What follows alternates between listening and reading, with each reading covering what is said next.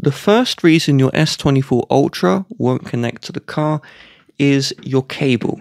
So the cheap cables don't support data transfer, so I'd recommend swapping out your cable, use a higher quality one in your house, or maybe buy a higher quality cable.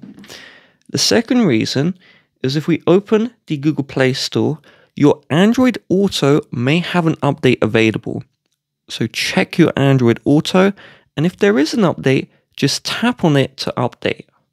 Finally, when you are connected to the car, you do need to make sure that when we swipe down, there should be this message saying you are connected, and you have to tap into that, and it should bring you into an area of settings that looks like this.